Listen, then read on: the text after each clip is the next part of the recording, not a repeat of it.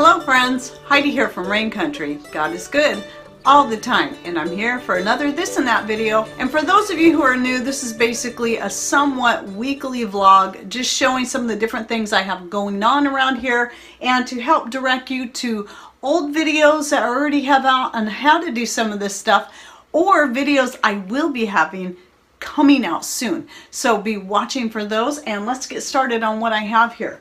So we're kind of, finishing up the gardening season, and I've been getting my tomatillos coming in a lot later than usual, but I think there's two reasons for that. And one is because our garden just in general had a really late start this past year, but also because all of the tomatillos I'm growing were, except for a few of the purple ones, all the green ones that I'm growing were all ones that had self-seeded from the previous year.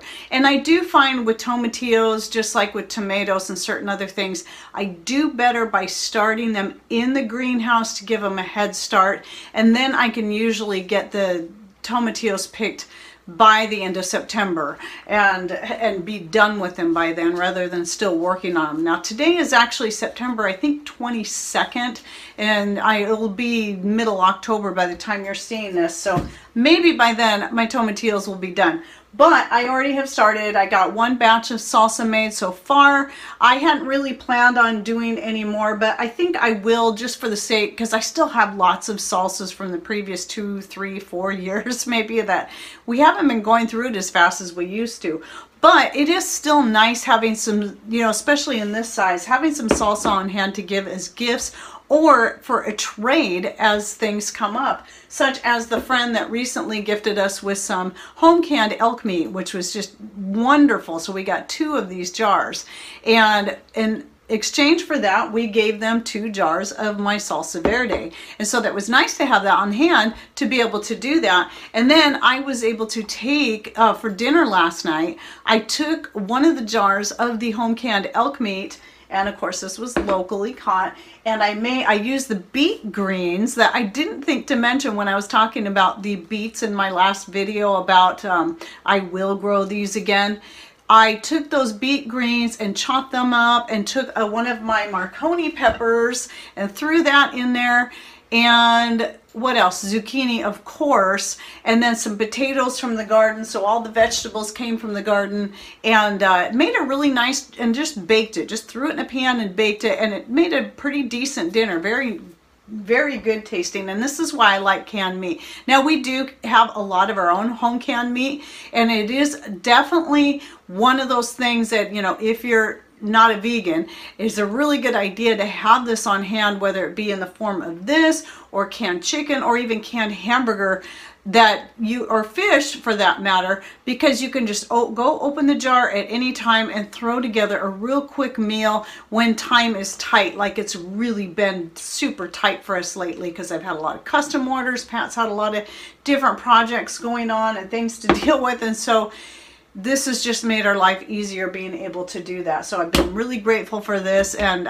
even though we already have some lots of canned beef that goes clear back to 2013, this was my first time trying elk meat canned like this, and boy is it good. Now another thing, speaking of canned stuff, this is not canned, this is dehydrated, but these are this top layer here is the tomatoes from this year. So I managed to fill, I don't know, was it 7 or 8 quart-sized jars with my own home-dried tomatoes from this year. I process them, I pour them onto the trays that are made for like fruit roll-ups, and then crumble them up and then into flakes and store them like this.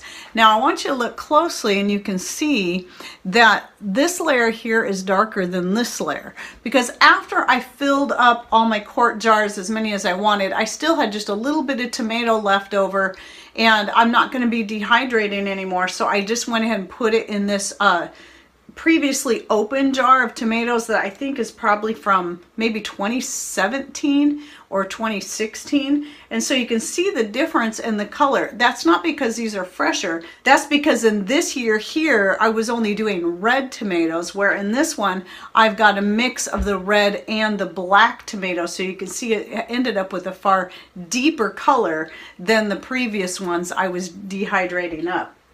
And so I have a whole video just on the drying the tomatoes and how I use them. I think I talk about that in there. But anyway, it's really good for thickening up sauces, or to make a sauce out of directly, or even making ketchup out of just like that. And I'll talk about that probably more again in another video down the road. But it's just one way I like to preserve my tomatoes. I do can tomatoes as well, but this year I didn't can any. I just went right to dehydrating because it takes up a lot less room. And I do still have a lot of uses for it just as it is.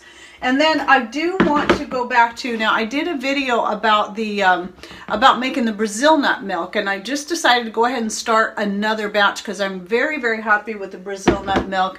And it's one of my very favorite milks. But in that video, I think it was, I was talking about the pumpkin seed and making a milk out of that, which I did do. And I'll show you a picture right here. And you can see in the background of this picture, the pulp. The milk and the pulp both ended up with a bit of a green color to it, which is to be expected because the pumpkin seeds are green on the outside. My thoughts on this was I wasn't really thrilled with the flavor of either. It was okay. The milk I did use in making some gravy, and that's okay. It's more of a savory type flavor. And the pulp I didn't care for at all. I actually went ahead and fed it to the chickens. It wasn't a waste because, well, the chickens loved it. But I won't be making a milk out of these, but it was definitely worth a try because now I know. And some of you may like to try it. At least you could, you know, it might be something, especially if you're vegan and you're looking for more dairy-free things, and especially if you're growing a lot of pumpkin and you decide to save the seeds, take those seeds and turn them into a milk that you can use for savory dishes, such as making a gravy for like biscuits and gravy, or meatballs and gravy, or something like that. Of course, if you're vegan, you won't be having meatballs, but maybe you're dairy-free and you could have meat, but not the dairy. So just something to think about. But when it comes to a milk, you know, the Brazil nut and then the pecan cashew, you know, if you're looking, especially for something that's more sweet, the Brazil nut is going to definitely be my favorite. This is the one that I would just drink this straight. I'm not a big milk drinker of any kind, but I liked the flavor of it so much as is that I could just drink this, and I did. I didn't actually do anything else with it but drink it. And then I used the pulp, you know, the Brazil nut pulp, to make that bread. So I've got videos on both of those. I'll link to them down below because I know I won't have enough room for all my cards up here. I'll put up here what I can, but down below in the description box will be the best place to find the videos of all the different things, because I also have a video on how you can make your own, or how I make my salsa verde. Everybody has their own style and way of doing it. This is just the way I do it, and we like it that way. Okay, so the big thing I wanted to talk about, this is the newest thing to us, as far as taking our own apples. I did get that apple press, and I'm hoping to shoot a video maybe tomorrow or in a few days about how I make the apple cider, or the apple juice, or the apple wine. In this case, I'm taking the first batch that we got from our apples, and I'm turning it into an apple wine. So this just got started yesterday.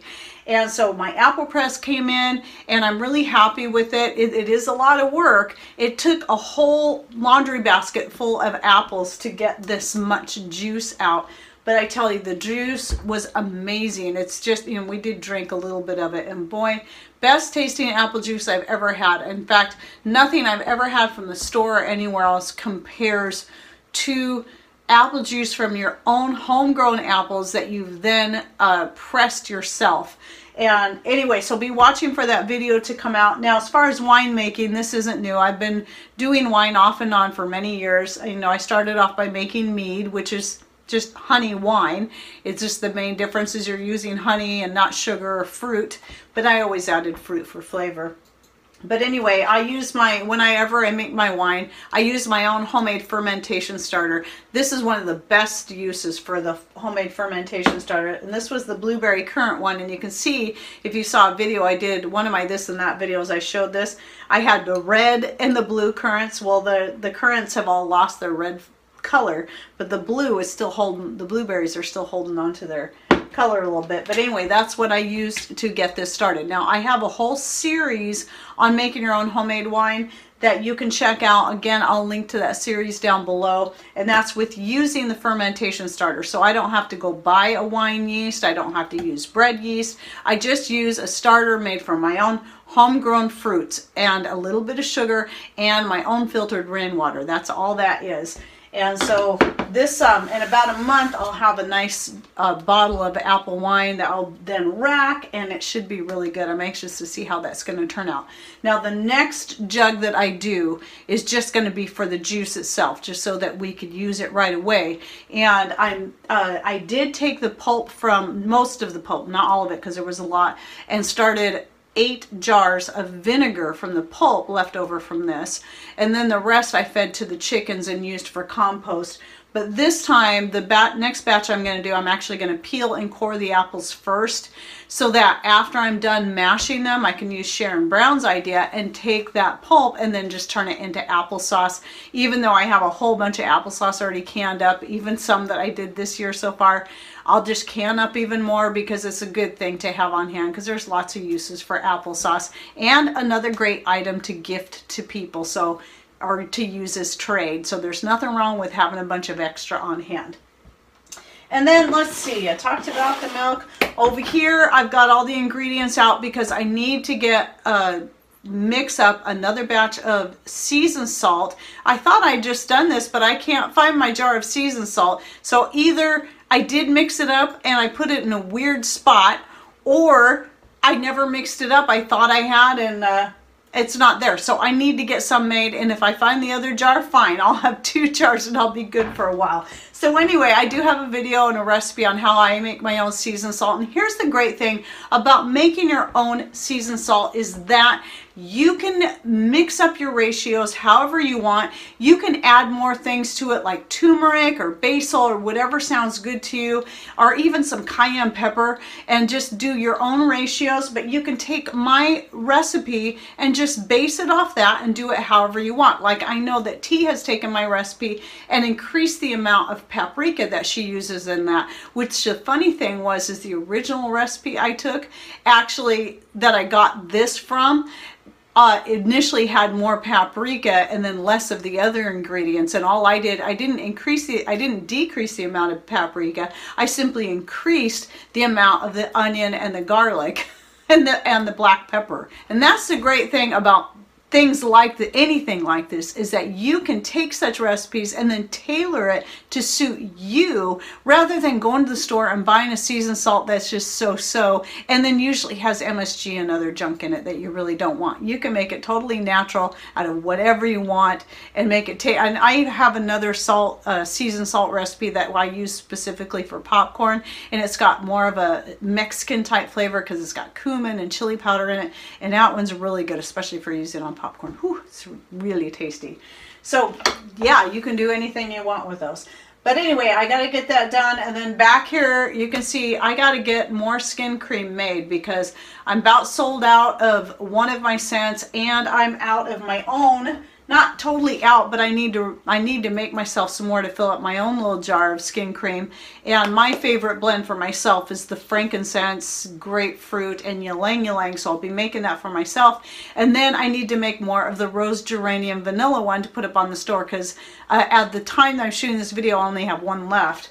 And so both of them tend to sell really well. So if you're interested in the skin cream and how to make it yourself, I do have a video on that so you can make it yourself. Or if you're interested in trying it to see what you think, I do sell this on my Etsy store. My Etsy store is linked in usually in every end card, you'll see a little red nasturtium flower. That's actually the link to our Etsy store.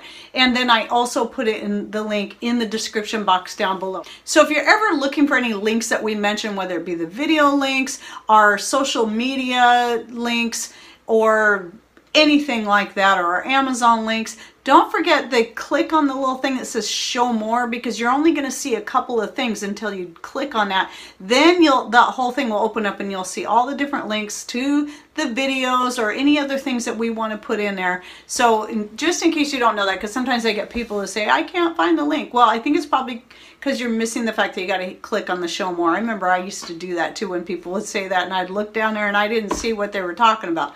Got to click on show more to see all of it. So we do have our contact information down there too. So if you ever want to send us an email or find us on Facebook, that's the place to look to find those links. And then another thing I got to do this week is I emptied out one of my jars of my homemade laundry powder, so I need to get going on this, even though I always keep at least 2 full jars at a time. That way, if it takes me a few days to get around to making some more, which I'm probably not going to get to this today because I'm really busy, but I'm going to try.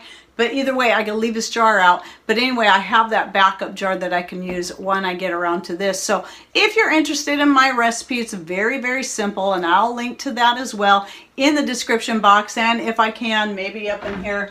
So I'm pretty much giving up on the iCards. I'll still use them, but it's just, they don't typically give me enough. You're only allowed to put 5 up there. And sometimes I'm talking about 7 or 8 or even 9 different videos.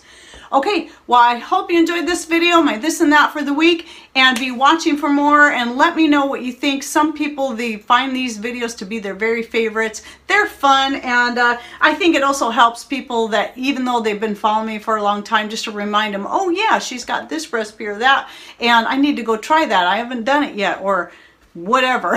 All right, well, thanks for watching. Take care, and God bless.